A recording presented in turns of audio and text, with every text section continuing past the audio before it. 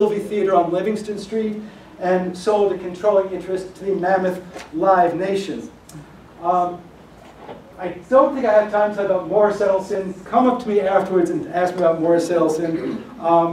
Important on campus and off campus as well. I don't have time to tell you about Zorba Pastor. He was the but I had to show you the slide. He was the founding president of the UW Community Cooperative, which lasted for about a year. I do have time to tell you about Eddie. Here in his headshot, no hassle, selling Mad Dogs from a cart that I personally drove from Washington, D.C. in a U-Haul. It would be an understatement to call Eddie Elson interesting or complex. There's some beautiful writing from George Hesselberg and Mike Wilmington about what an iconoclast, his wit, his similes, his metaphors, his flights of fancy, the brilliance of Eddie Elson. I have a number of Eddie sightings in the book that coalesce into one item. When he declared his candidacy for Dane County DA at the Wilson Hotel wearing a gray Edwardian suit and maroon shirt, it wasn't until the 1970s that he declared for DA in the nude at the Dangle. In the 60s, he was clothed at the Wilson Hotel. So I want to get your history right. He vowed to not enforce bad laws, such as those against marijuana and cohabitation, warned that not wearing seatbelts would someday be against the law. Now think of that. He ran for mayor on the American Transcendental Party. Madison's favorite non-resident Jew. I don't have to tell you about the biography or influence of the founding rabbi of Temple Bethel. All you really need to know is that Madison's best service club, that of course is the Madison Downtown Rotary, has named its Humanitarian Service Award in Manfred Schwarzensky's honor. There's a chair in his name at Edgewood, which is a Dominican Sinsinawa institution. Rabbi was great on civil rights. He presided over civil rights meetings. He spoke at the memorial service for Dr. King in 1968. However, he was not particularly good for the anti-war movement or a particular friend of the counterculture. He was great on civil rights, great on building bridges, not good on the anti-war movement, not a friend of the counterculture. Fortunately for the left-wing Jews, there was a religious leader they could turn to, because even the director of Hillel was a leftist from New York, Rabbi Richard Winograd, graduated from UW in 1965, vice president of the Socialist Student League for Industrial Democracy, marched with Dr. King in Birmingham, was on that Freedom Flyers flight to Montgomery in 1965, had Hillel sponsor a benefit for the Student Nonviolent Coordinating Committee. Hillel itself became a safe haven during the anti-war movement for protesters. During the Mifflin Street Block Party riots, while some young women on the front lawn were providing first aid, the cops came by and hit them all with tear gas. Rabbi testified to this before the Mayor's Commission investigating the riot and was very forceful. To close, most of the people I've talked about today were either born in the bush and made news as adults, or were young men from elsewhere who made news as 20-year-olds. I'm going to close by dedicating the program to a young man born in the bush who made his news at age 20. Bernie Mazursky grew up at 314 South Orchard Street. He was a member of Beth Israel Center. Graduated from Central University High in 1966, enrolled in the university, but December of his freshman year, he gave up his deferment and dropped out to enlist with his best friend. Army specialist for Mazursky was an infantryman. He was stationed in Germany. He visited Madison in March 1968, just before his unit was transferred to Vietnam. He was killed along with two other grunts in an ambush in Kontum province on May 4th, 1968. He asked that memorials be made out to the Beth Israel Center. Zecher Tzadik Livracha. Thank you.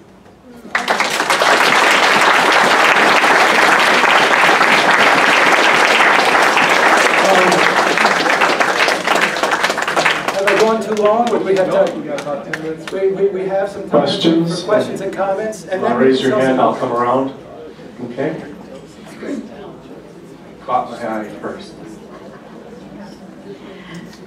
Thank you for your fascinating, moving talk that touched all of us, I'm sure, our memories as well as our hearts. I just wanted to maybe add or amend something to your very beginning. I noticed that you began talking early on about the kosher butcher shop and Zelig Iwanter. And those of us who were keeping kosher at the time, and still do, can remember that actually one of the things that happened to Zelig, you might be interested in knowing, was that he had a falling out with the rabbi at that time of Beth Israel Center, Rabbi Victor Zwelling. And as a result, Rabbi Zwelling withdrew his kosher certification, his heksher. And so those of us who kept kosher were paralyzed because most of us sided with Zelig, and we wanted to support him in business, and he continued his business for a while. But on the other hand, we wanted to have a kosher home, so all peoples, whether they were kosher or halal or anything, could come and eat in our homes, and if he didn't have a heksher, they couldn't. So I remember buying extra meat, getting a freezer locker at a store that was then called El Rancho, and storing it, but then we didn't know what to do. And then we began finally ordering meat from Milwaukee, and that was the end of Zelig's shop, as I recall it. Also, thank you for mentioning all these other wonderful people, and I'm very proud as a former member of Jewish Social Services to say how many of them supported the agency supporting this today, Jewish Social Services, especially Dorothy and Gordon Sinekin. So it was really touching to hear that too and remember their involvement. Thank you for that additional information on Selig. I've been in contact with his son Sidney, and he never told me that part of the story. So. Well, Sidney was younger than some of us who were who were wedding homes. Yeah, but Sidney should have known that part of the story. Check it out. No, I trust you, yeah. Yes? I don't know whether can you hear me? I can hear you, sure. I was part of the teaching staff when Dorothy McLean canceled the Christmas program. Wow. And I had a PTA meeting coming up. And one of the parents of one of my students wanted to know if the Christmas program was canceled because the Jews were taking over the school. I said that question at a PTA. You get it. She said that she worked. Remember, I told that story about the principal who canceled the Christmas program, and she was on the staff at that school at the time, and one of the other staff members asked, A parent asked, is the program canceled because the Jews are taking over? That was the actual quote. See, this is the great thing about doing talks, is that there are people who are there who fill in the rest of the story. And it's so rewarding to me to meet people who can give me that additional information and have those personal connections. Thank you for telling me that. Was during the Sears protest, was Julius Rosenwald still involved, or was he long gone by then? Julius, I have not come across that name. He was the founder of Sears. Oh, okay. I don't know. I can look that up. Herb, and then over here, yes. First, let me say one thing about Julius Rosenwald. He probably was not involved any longer by that time. I think he had died. But Julius Rosenwald, who took over Sears Roebuck when it was beginning, spent millions and millions of dollars for schools for blacks in the South. He was deeply devoted to the cause of African Americans. But what I was going to say also on the subject of African Americans is that while the black student strike may have sped up the process, it was already well in the works for an African Studies program, if not a department. I was on the committee actually at the time. And I must say that the strike had its unpleasant elements. I was giving a class on the 5th floor of social science, and for no good reason, a firebomb was thrown right at the door of the class. I don't think they had anything against me. I don't think they know who was in there. But as they marched through, they threw the firebomb. And for years, until the flooring was changed, the stain of the burn, it burned itself out, but it burned the floor. So I just thought I would add that. Yeah, no, I appreciate that. And sir, were you on the THEED committee? Sorry, I was on the THEED committee for, and also on the committee that established the African American Studies program. And I must say, it's called Afro-American, originally Afro-American Studies, rather than Black Studies, because I said we should not call it black, because this is a racial term, and I think we should resist using racial terms. So it was called African-American. That was, sorry? That was your doing? That was my doing. Yeah. Okay, well, the rest of the committee went along with it. Okay, good work, good work. Ms. Gaston? I think we also had somebody over here, but yeah, good work. Stuart, I just want to say that this was a brilliant talk, and the way you wove the history together and all the parts of it, you did a wonderful job. And I personally, I mean, in addition to seeing our wedding photo there, you know, I was appointed by Paul Soglin to the Equal Opportunities Commission. I became the chair. Lester to the Plan Commission. He became the chair. Jewish Federation president. I feel so honored to be a part of this community, and those of us who came later than the original families who lived in the bush, we are a part of an important legacy. So thanks for tying this together. Thank you. Thank you. Oh, okay. Well, Orchard Ridge's pro-Christmas group was called Save Our Santa, SOS. Yes. Okay. You want to talk about Kibbutz Langdon? I'm sorry? Kibbutz I'm Langdon? not familiar with it. Oh, that was a Jewish fraternity house, the Jewish house on campus.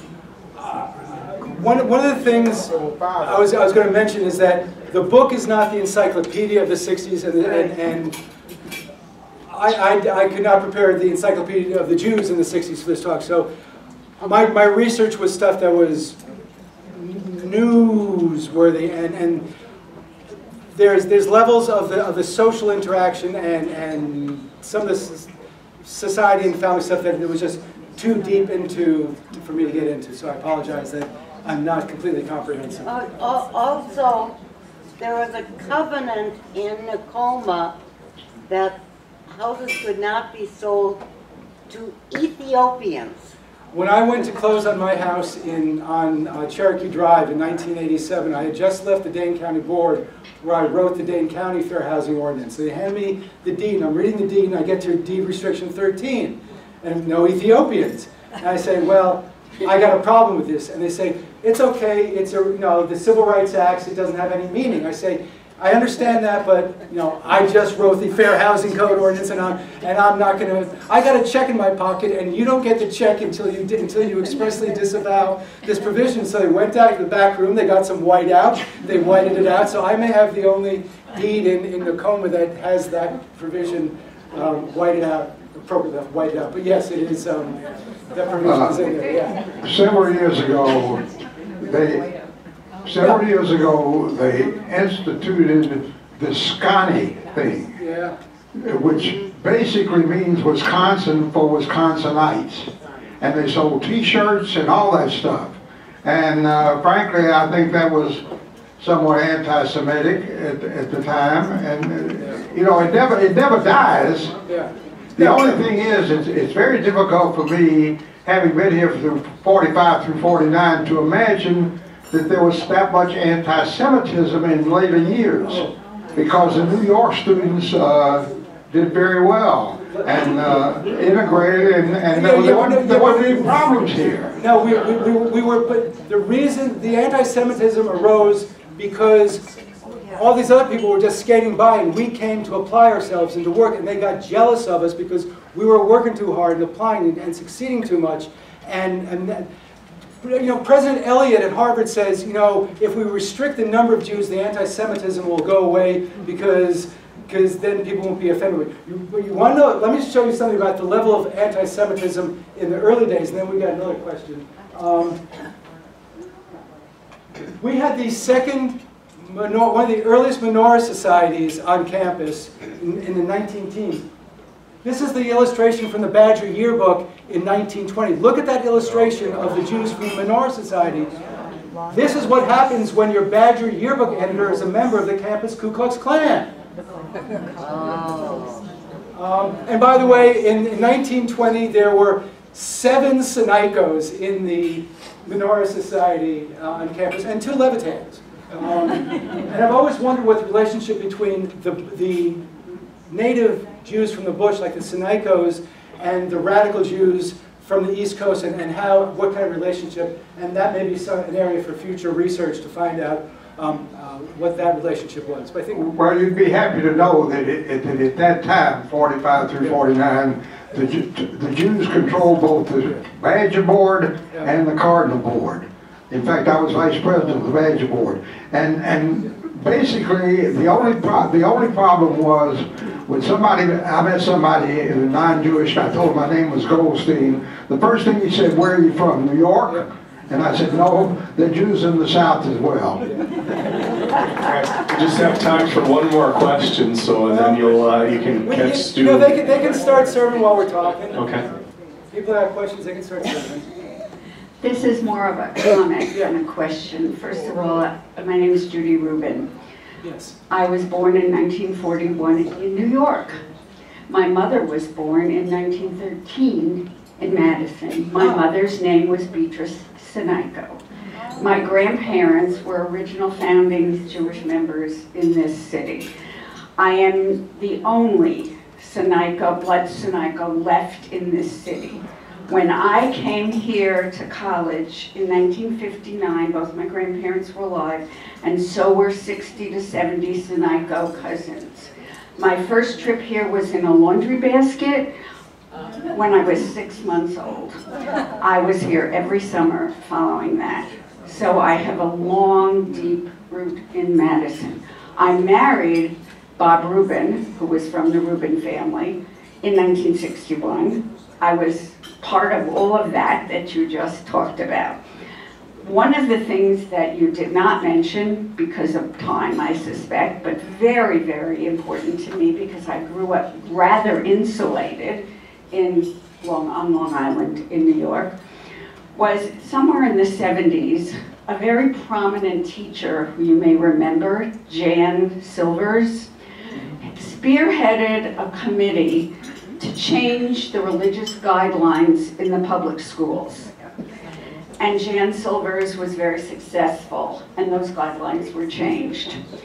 But the election in that year, and I don't remember the details of that election, I took my children, who were very young at the time, to Orchard Ridge School, where I voted because I lived in that area, to watch me vote, to see the process. One of them was in a stroller with my babysitter. We arrived, got out of the car, walked up to the school, and were bombarded with people with posters and play cards and signs that said, "Do not let the Grinches steal our Christmas." I will never ever forget that. But most difficult was explaining to my children who these people were and what this was all about. That is a vivid, vivid memory for me, and I wanted to share that with you. I appreciate that, but if it was in the 70s, it'd be outside the scope of right. research. I just wanted to share that. No, I appreciate that. Thank you. I know we had some other, but if not, okay. I'll get some other. Sorry. Oh, yeah. I have a little advantage.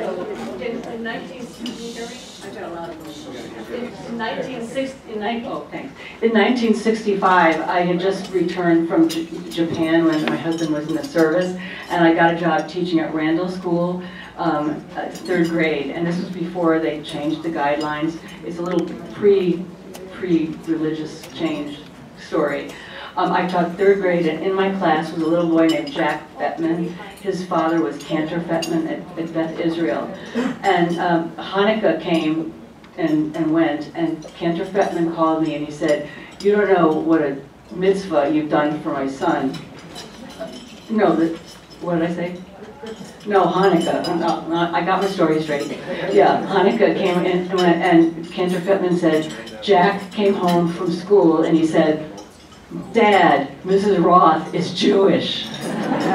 So when it came time for the Christmas pageant, he wasn't allowed to be there. So I sat out with him.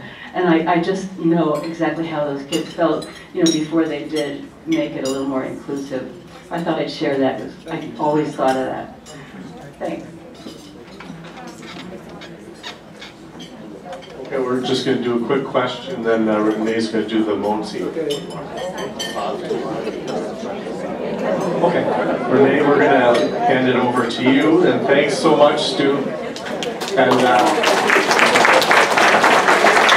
come and talk to Stu if you haven't seen. There's books on the table that Stu has for sale, and I'm going to hand this over to Rabbi Renee. I'm Rabbi Renee Bauer. I'm the chaplain at Jewish Social Services. And it's so great to hear about history and then have people all share their personal stories. So while we start our meal, I want to thank the Nakoma staff who's made us a beautiful meal and is serving us a beautiful meal. And then those who would like to say a blessing in thanks of the bread and the meal. Baruch atah Adonai Eloheinu melech haolam, hamotzi lechem min haaretz. Amen. Thank you. Stay home and enjoy your meal.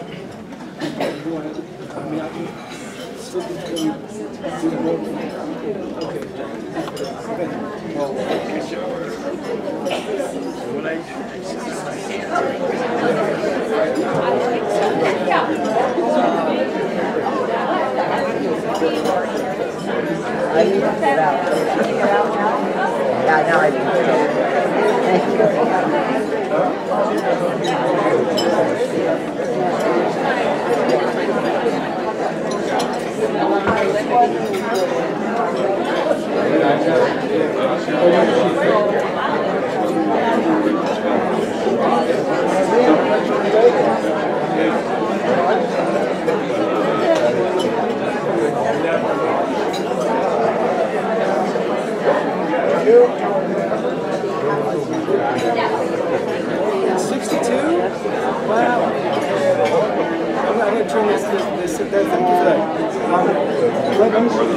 Thank You can absolutely. Let me just turn this off and then continue talking and get this out of the way.